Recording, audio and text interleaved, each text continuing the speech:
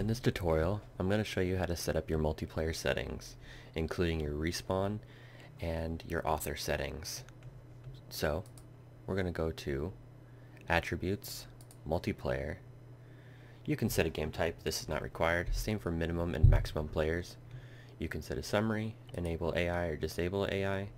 Respawn, this you're going to want to set to respawn on a custom position.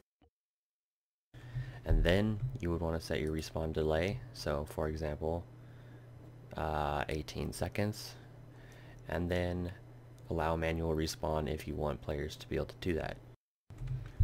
Something else that you need to do is set a marker. You would do the same thing as if you were to do this the old way, except you want to go to empty, select empty, then click on the map, double click on the item, and then name it the respawn marker that you want. For example, respawn_web.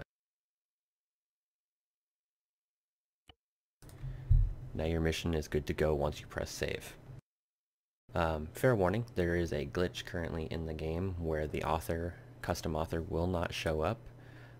They are aware of this and they will work on this, and to change those settings, that's under general.